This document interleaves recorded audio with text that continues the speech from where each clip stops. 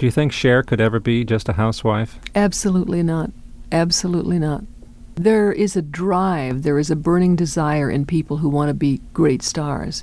And I saw it the night that she opened at my brother's club. My brother used to have a club in Hollywood called the Purple Onion, and Sonny and Cher opened for the Righteous Brothers.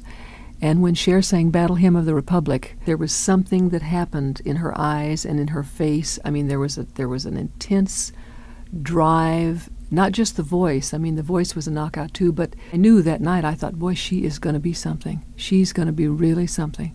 And nobody else saw it, but I saw it.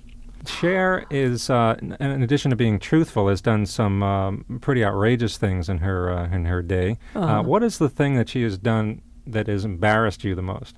Well, you know, that's a hard one because she's always doing something that just I look up and I think, what is going on here? She just did a video. She's in a bed and there's about 12 guys surrounding her, and I walked onto the set that night not knowing what to see, and these guys are all around her and they're writhing and so on, and she's got on a very skimpy costume, and she says, "What do you think, Mom?" When you say these outrageous things, it's usually only her costumes. She's real real square and straight with her personal life. She really is. She's probably one of the straightest, squarest people that you would know. Her flamboyancy is in her costumes and in her makeup and in her hair and all that stuff. But if you knew her in her personal life, after the Oscars, we came home. She got into her pink, what do you call those, baby bunting, those big pants things that are all in one, and we had pizza. I mean, this is not this is not a swinger. Is it easy to separate Cher from her public persona? Do you still look at her as your baby girl?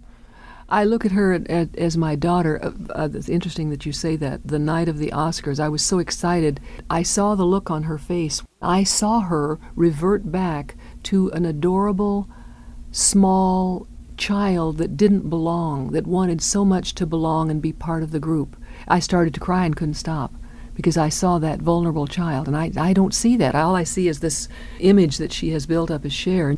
There's a tender, fragile part of her that you don't see.